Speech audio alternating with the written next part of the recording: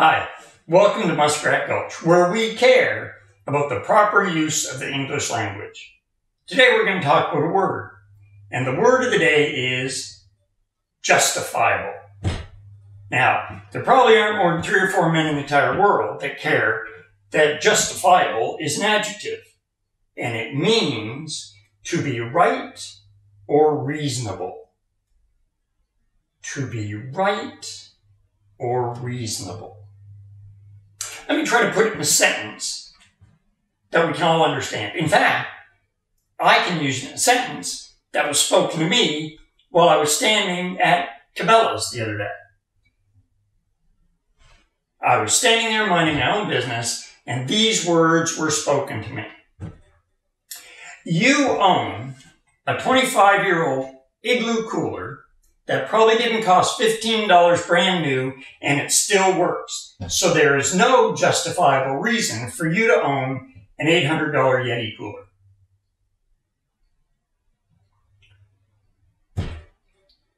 There's the sentence. Justifiable used in a proper sentence. Spoken with enthusiasm, I might say. Now, if the person who spoke that to me was home right now, I probably wouldn't be saying this, but I could have said, there is no justifiable reason to own an $800 coat rack that you keep in the living room.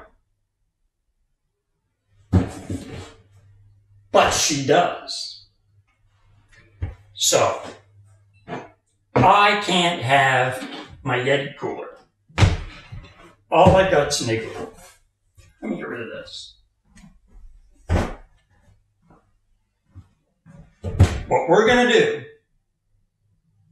is turn this 20-year-old cooler into a Supercooler. And it's not that hard, and it's going to look good too. So here we are in the basement. Probably asking yourself, why isn't he up in the living room like he was earlier? Well, this could turn into a life lesson for you. There is absolutely no reason why you should be afraid of a woman. Absolutely none. You should, however, early in life, develop a healthy respect for grizzly bears. Let me give you an example. Last Halloween, I thought it would be a good idea to put the pit bull up on the kitchen table and stuff her inside a Wonder Woman costume that was made for a 3-year-old child.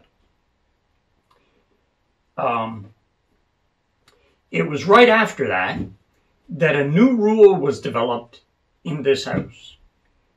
And the new rule goes something like, ideas that are not well thought out, messy, and just plain stupid with the potential to break things must be moved out of the house, into the yard, the shed, or, on a bad day, into the basement. And the person who came up with that rule is also the one that can arbitrarily change it without notice, and sometimes even change it after an event has taken place. And today we're going to use spray foam insulation, which has the potential to be messy, to say the least. So, we have moved to the basement. Because when you develop a respect for grizzly bears, you learn that you don't poke the bear. So,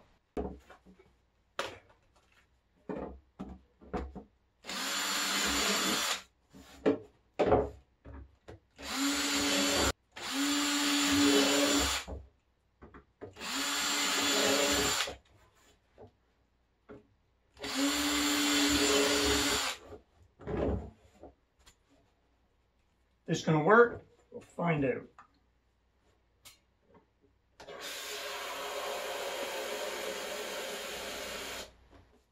It's already coming up here.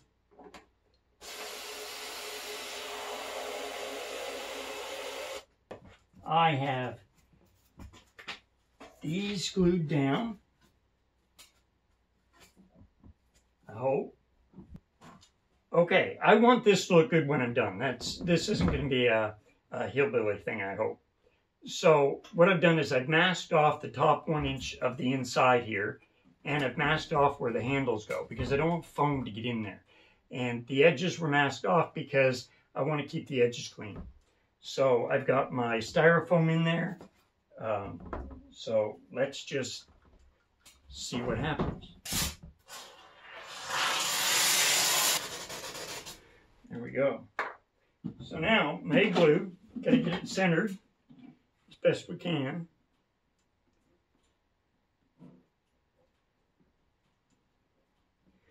Now, what I'm gonna do is stick a piece of firewood in there. You know what? I'm gonna stick 2 in, just to stop it from moving around.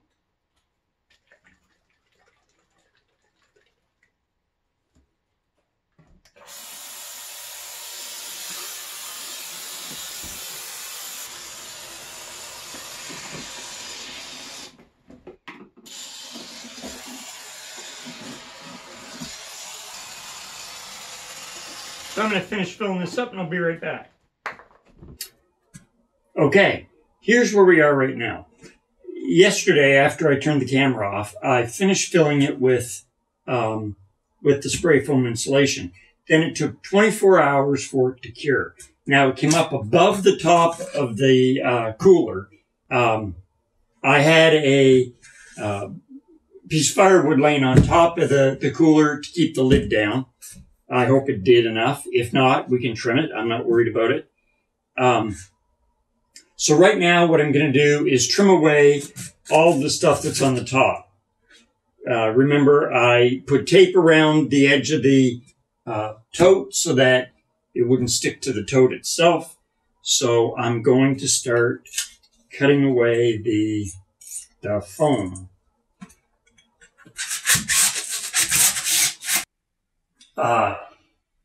For all intents and purposes, the cooler is done now. It would work fine just the way it is. But what I'm going to do today, right now, is I'm going to take some latex caulk and seal the foam. There's going to be water and stuff in here, so I want to seal this, and the best way to do that, in my view, is with the foam. I thought about using Flex Seal, but that stuff eats foam, so that was out. So I'm going to put the caulking down. I've got it masked off, so I'm not going to get any on the black tote. And I'm going to do that now, and we'll see how that turns out. You notice I'm back in the living room. That's not because I'm overly confident that we won't make a mess. I think probably we will. But I think we can mitigate the mess to a point where we don't have to worry about grizzly bears. We shall see. What I'm going to do here is spread the caulking out and then smooth it out with a paint scraper.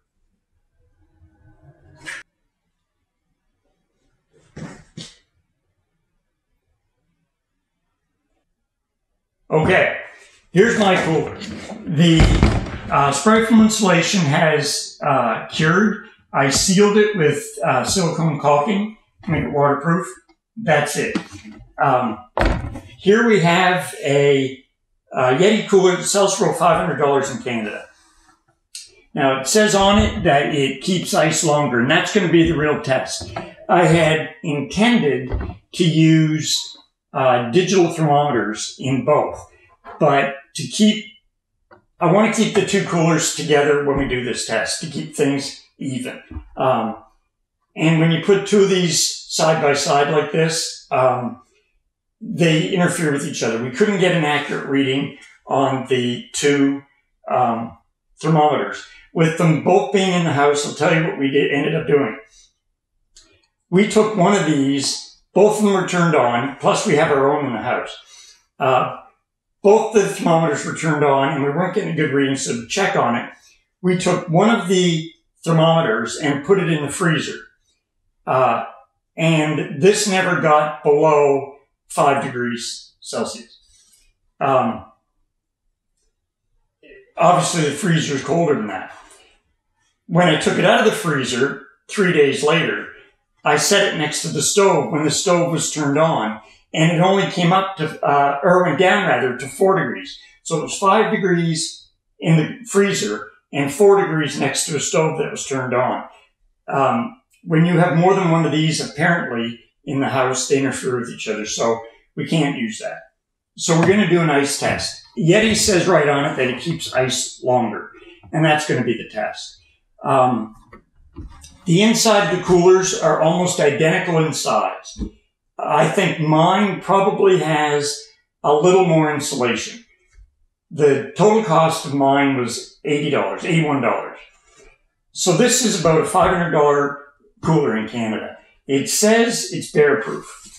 Well, let's take a look at that. If you look right here, if you look at that right there, it says it's bear-proof. But this wasn't done by a bear. This damage has nothing to do with a bear. This was done by a... Hello, Newman. What we're going to do is use a simple kitchen clock. I'm going to put a bag of ice in each one. It is 4:37 p.m. on Friday, November 20th. So we're going to take it from here. So I'll dump the ice in it.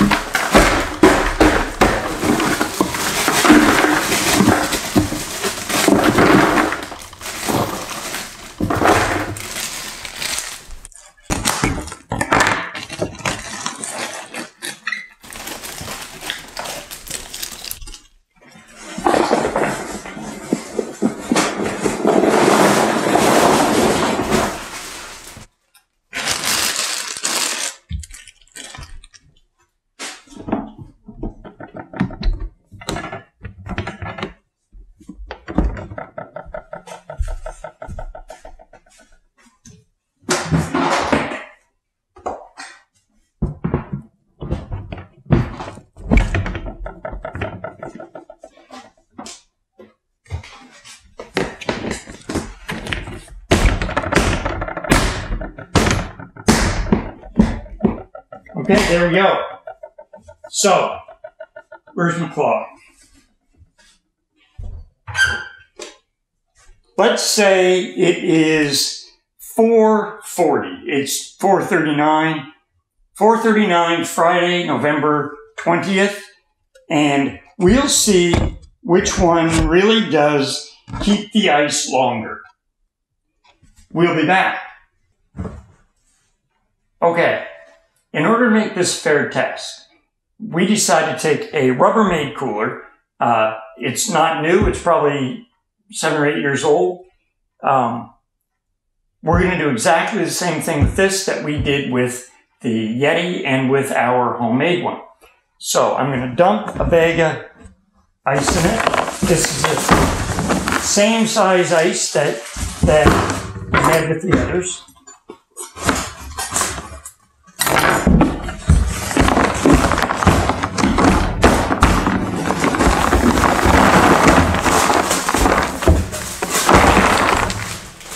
Okay, it is 5:41 p.m. We'll see what happens. It's got to be a fair comparison across the board. It's in the same room. We'll see what happens. Okay, here we are. I checked this a little while ago. There's very little ice left in it. We're at 15 hours and 45 minutes or so. I'll see what there is.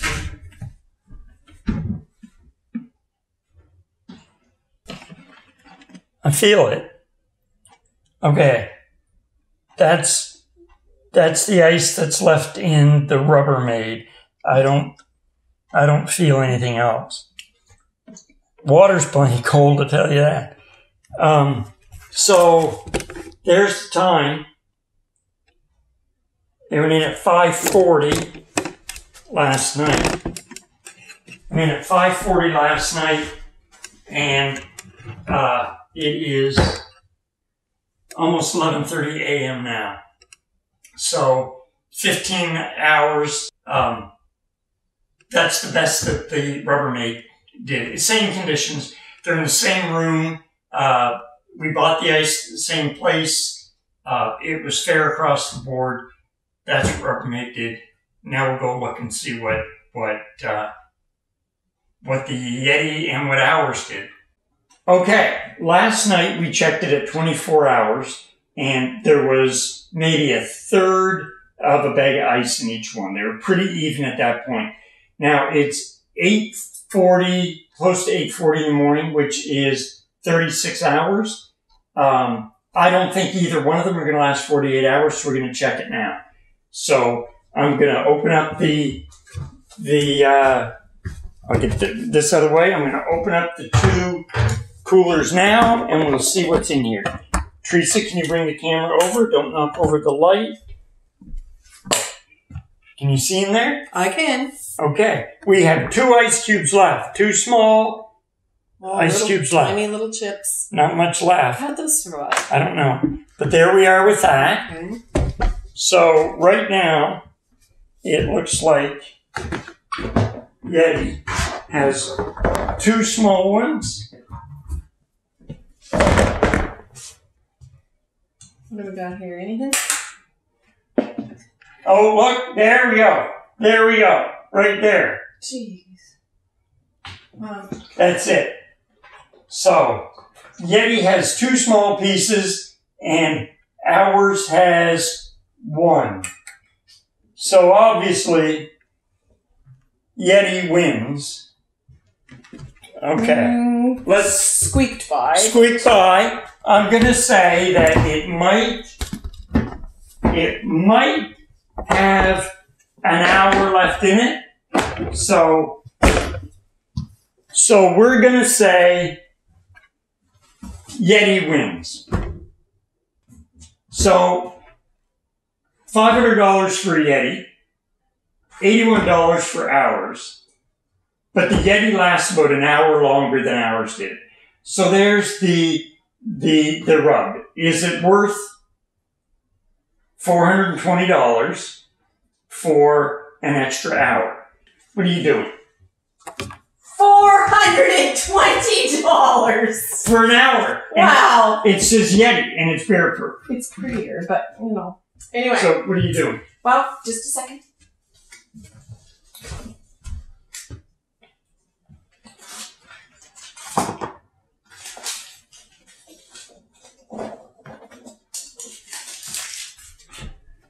I present to you from Muskrat Gulch, Sasquatch.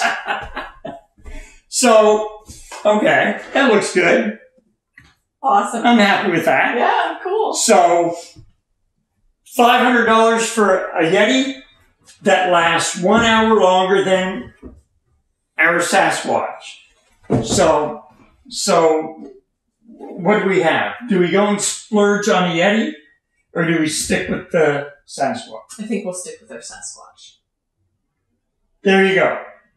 Muskrat Gulch Innovations gives you a Sasquatch cooler that isn't quite as good by an hour as a Yeti. But we saved $420.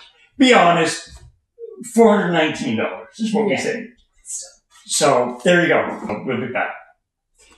But for now, don't forget, Muskrat Gulch. Hit that like and subscribe button, and don't forget to watch for our next video. We'll be back. Next time. See you later.